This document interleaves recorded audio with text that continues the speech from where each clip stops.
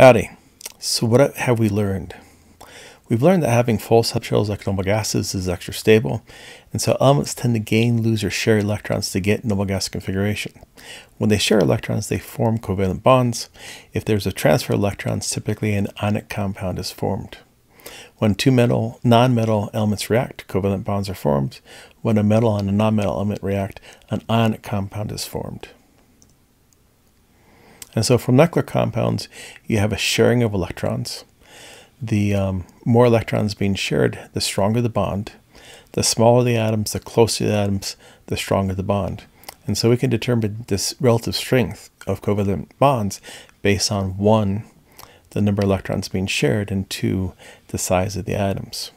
For ionic compounds, electrons are transferred. The metal loses electrons, the non-metal gains electrons, and we can determine the relative strength of the ion-ion interaction, and hence the lattice enthalpy and melting point, by looking at the absolute value of the charges. The bigger the absolute value of the charges, the stronger the attraction, higher the melting point. And then secondarily, the smaller the ions, the closer ions, the stronger attraction, the higher the lattice enthalpy, the higher the melting point. Now today I thought we'd talk about polar covalent bonds and Lewis electron dot diagrams. And so you can imagine that pure ionic compounds and pure covalent compounds are the ideal, and much of reality is actually somewhere in between. So sometimes polar bonds will lead to a molecule being polar, which greatly affects the compound's physical properties, and so the concept of polarity is rather important. Lewis electron diagrams are a simple yet powerful tool for understanding where electrons are in molecules, and as long as you're doing chemistry, you will be doing Lewis diagrams. So after watching this video, you should be able to describe how often bonding electrons are equally shared. You should be able to describe how the electronegativity atoms can be used to determine the type of bonds atoms form and which one has the bonding electron density. You should be able to determine the type of bond formed using electronegativities, and you should be able to describe the basics of Lewis electron dot diagrams. And so electronegativity is the ability of an atom to draw electrons to itself in a molecule. Now the difference electronegativity is symbolized by delta chi is just the electronegativity of one atom minus the electronegativity of the other atom. Now we always do big minus small, and so the difference electronegativity is always defined as being positive. Now if the difference electronegativity is really small, less than 0.5, then non-polar covalent bonds will be formed. And so the bonding electrons will be equally shared. If the difference electronegativity is greater than 2, then an ionic compound will be formed and there'll be transfer of electrons. If the difference electronegativity is between 0.5 and 2, then polar covalent bonds are shared. And so there'll be unequal sharing of the bonding electrons. An atom attempts to attract electrons toward itself when bonding with another atom. The level of attraction of each atom is called its electronegativity. When sodium and chlorine react, the chlorine atom removes sodium's valence electron and becomes a chloride ion. The less electronegative sodium atom cannot compete for electrons and becomes a sodium ion. The attraction between the ions is an ionic bond. When bonding atoms have nearly equal electronegativities, neither can attract electrons away from the other. In a carbon-sulfur bond, the electron pair is shared almost equally between the two atoms, resulting in a covalent bond. When hydrogen and oxygen react, the more electronegative oxygen atom cannot completely remove an electron from hydrogen. The shared electrons are attracted more to the oxygen than to the hydrogen atom. This unequal sharing is called a polar covalent bond. Polar bonds have a slightly negative and a slightly positive end. And so I apologize for them showing the electrons little dots. Remember, electrons are not little particles. And so if the difference in electronegativity is less than 0.5, the bonding electrons are equally shared, and so we consider the bonds non-polar covalent. If the difference in electronegativity is greater than 2, there's a transfer of electrons and an ionic compound is formed. If the difference electronegativity is between 0.5 and 2, then there's unequal sharing of the bonding electrons, and we consider a polar covalent bond. Now, the 0.5 and 2 are just rules of thumb, so they're not strict cutoffs. You should also remember when we talked about the periodic trends, we saw that as you go up into the right in the periodic table, the strength of electrostatic attraction between the outer electron and the nucleus increases, ionization energy increases, electron affinity increases, electronegativity increases, and size decreases. You should also notice that the number below the symbol on most of the periodic tables that we use has the electronegativity. And so we can think about, nonpolar, ionic, and polar covalent. We could think about, as you go from right to left, your increasingly covalent character, or as you're going from left to right, increasingly ionic character. And so it's not just strict cutoffs that this is covalent, this is ionic, but you can actually think about in terms of how much covalent character or how much ionic character. And so this is really kind of cool. This is the percent ionic character. This is electronegativity difference. And so the brown color, we're taking fluorine, chlorine, bromine, iodine with hydrogen. The green color, we're taking fluorine, chlorine, bromine, iodine with lithium. The blue is with potassium, or the purple with potassium, and blue with cesium. But it's kind of interesting, as you increase the percent ionic character, corresponds to increase in electronegativity. Or maybe think about bigger increased electronegativity, bigger ionic character. And so it's interesting, for these four, those are all molecules. And so HI is going to be nonpolar covalent, and then HF is going to be a fairly polar molecule. Now, the rest of these are forming ionic compounds, even though lithium bromide, lithium iodide, potassium iodide, the difference electronegativity is less than 2, we would consider that these are ionic compounds. And then as you go to a bigger difference electronegativity, we'd say that percent ionic character is even more. And so you can imagine that maybe in the lithium bromide, lithium iodide, there's a little bit covalent character as well as the ionic character. And then, so we saw that as you go from right to left, you're increasing covalent character, left to right, increasing ionic character, left to right. You'd also argue that it was increasingly polar bond. And so if we have a very small difference electronegativity, here it's 0.46, so less than 0.5, and so we'd consider the bonding electrons equally shared. Now hydrogen has one valence electron, the atom, and you can imagine that, okay, if it's equally shared, maybe it's got the electron density for one electron here, and so that means hydrogen would be charge neutral. The iodide has seven valence electrons, and you can imagine, okay, maybe the electron density for 7, these 6 plus that 1 is around the iodide, and so that would mean that it's charge neutral. Now for HCl, your difference electronegativity is 0.96, and so the bonding electrons are not equally shared.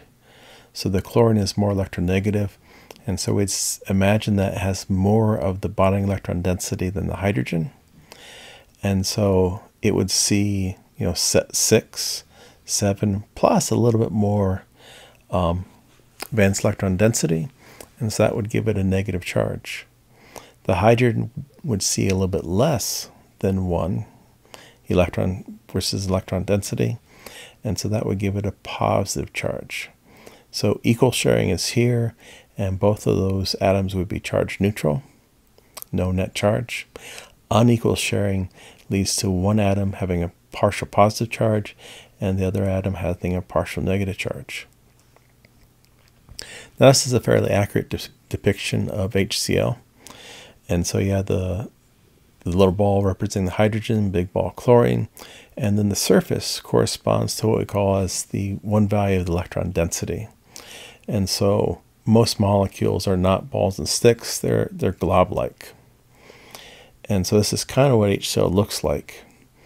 Now if we actually measure the electrostatic potential on the surface, And so the red corresponds to a partial negative charge, and the blue corresponds to a partial positive charge. And so this is what we mean by polar: partial positive and a partial negative. And so hydrogen's electronegativity is 2.2, chlorine's 3.5, and so that gives us a difference of 1.3. Now again, because chlorine is more electronegative, it's going to have more of the bonding electron density, and it will be partial negative. And because hydrogen's less electronegative, it will have less of the bonding electron density, and it will have a partial positive charge. And so this is what we refer to as a polar molecule and a polar bond. And so if you have two atoms, if the molecule is polar, then the bond is polar. Sorry, if you have two atoms, if the bond is polar, then the molecule is polar. We'll see later that you can have a molecule with polar bonds that is nonpolar. But if you have a diatomic molecule, if the bond is polar, then the molecule is polar. So does sodium and fluorine combine to form molecules or on a compound? And so sodium's here, it's a metal. Fluorine's here, it's a nonmetal. And based on metal plus nonmetal would say ionic compound. Now if we want to look at electronegativity, remember electronegativity is below the symbol. So you got 0.93 and 4, so that's greater than 3. And so we'd say that the difference in electronegativity is greater than 3. And so that would have to be an ionic compound.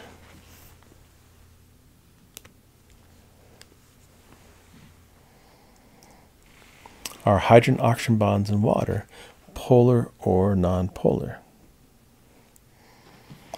And so again, if we think about electronegativity of hydrogen is 2.2, of oxygen is 3.4. That gives us a difference of 1.2. And so that means that those bonds should be polar. And so remember, if the difference in electronegativity is less than 0.5, we call it nonpolar covalent. If it's greater than 2, it's ionic. If it's between 0.5 and 2, then we'd say polar covalent. Now this is a pretty good depiction of water. And so you see the partial positive charge of the hydrogen, and you see a partial negative charge for the oxygen. Are the hydrogen-nitrogen bonds in NH3 polar or nonpolar? And so nitrogen has electronegativity of 3. Hydrogen's 2.2. That gives us 0.8. And so that would be polar.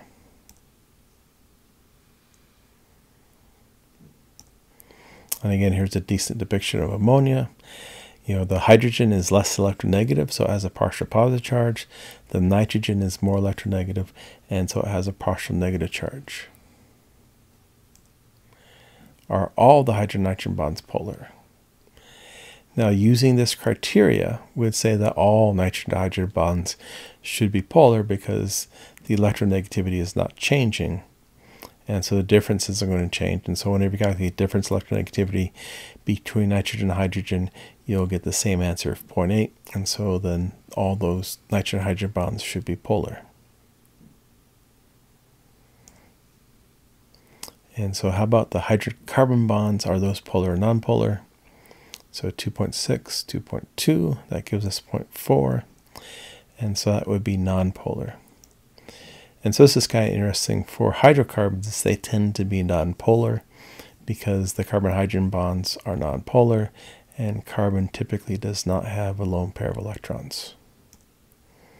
And so this is a fairly good depiction of methane, carbon with 4 hydrogens.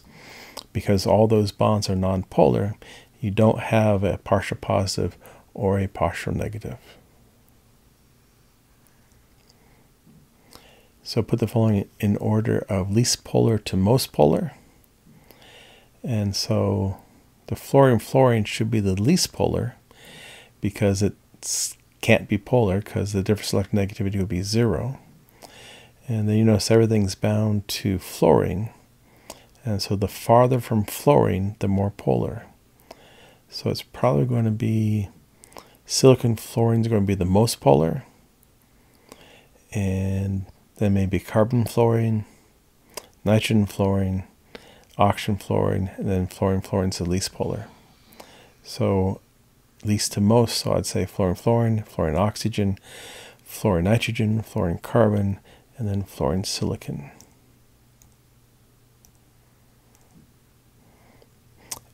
And we just use the periodic trends to figure out the polarity of those bonds.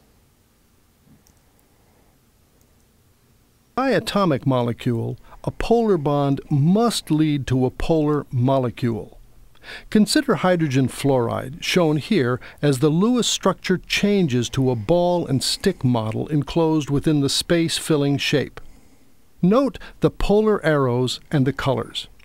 If red indicates high electron density and blue indicates low, you can see that the F end of the molecule is much more negative than the H end, and thus HF is highly polar.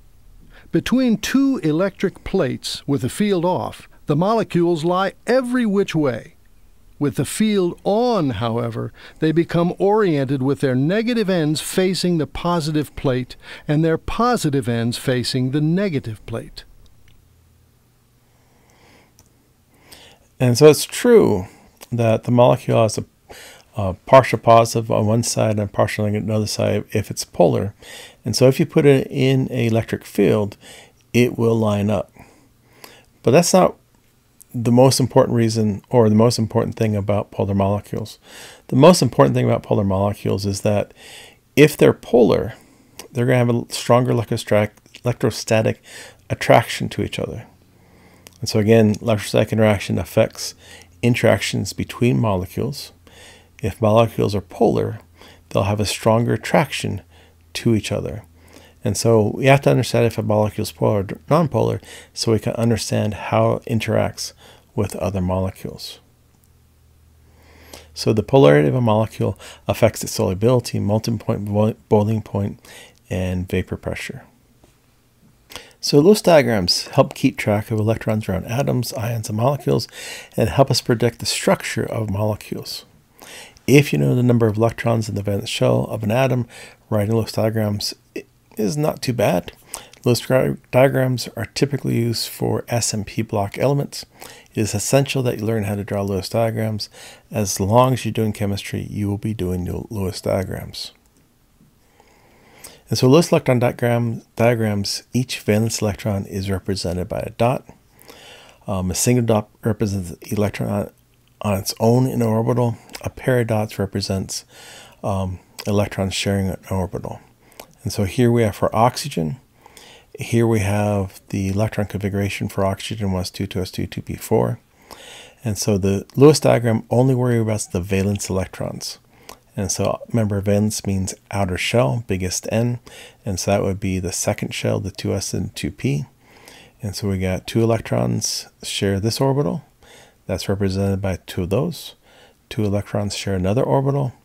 And then you got 2 electrons in orbitals by themselves. And so a single dots represent electrons in orbitals by themselves. 2 dots together represent electrons sharing an orbital.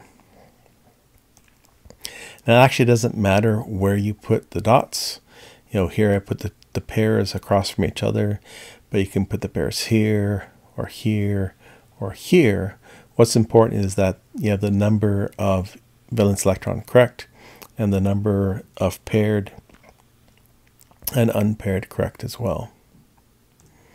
And so this is the first 3 rows of the periodic table in terms of their Lewis dots. Remember, going down the column, elements have the same valence electron configuration and so tend to behave alike.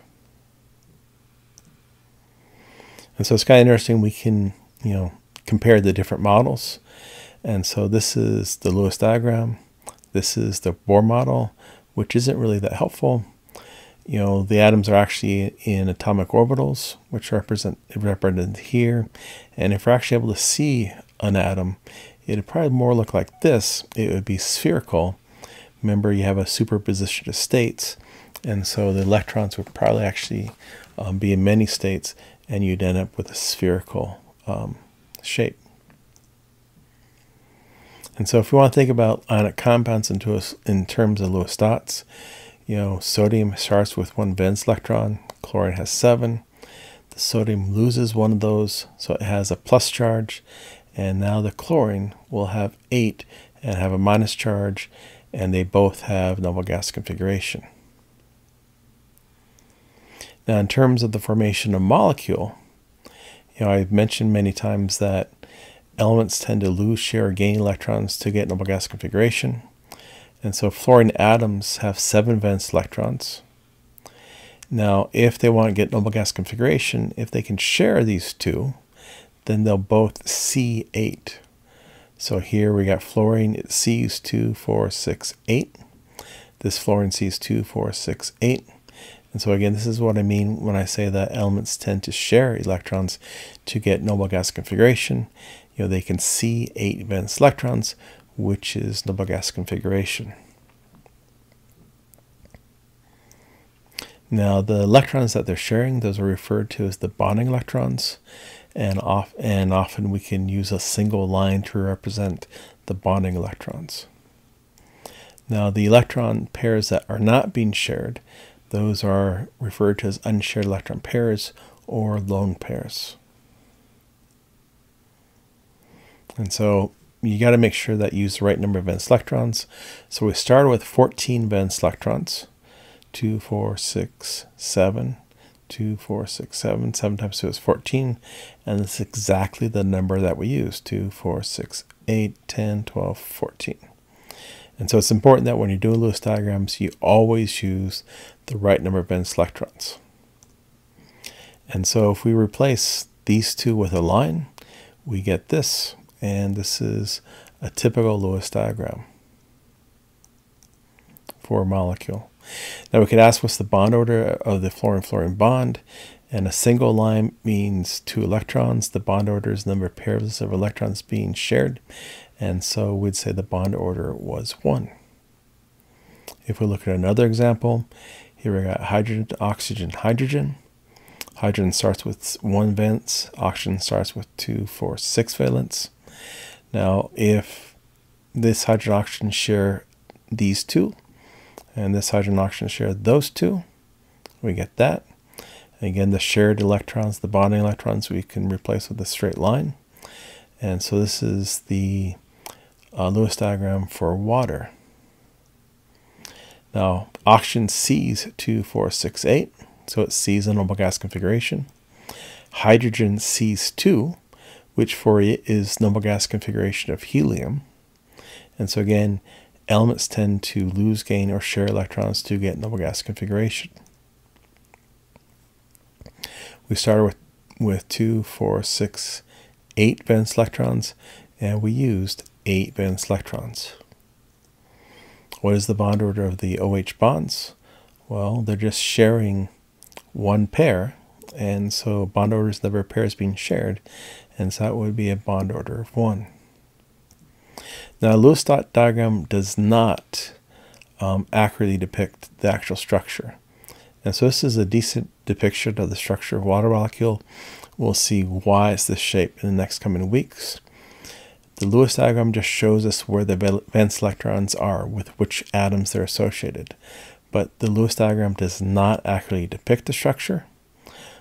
Later, we will use the Lewis diagram to determine structures.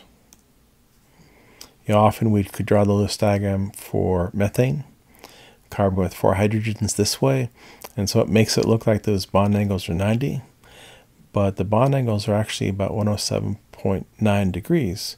And so again, please remember, Lewis diagrams do not accurately depict the structure of a molecule. They just show us with what atom the valence electrons are associated.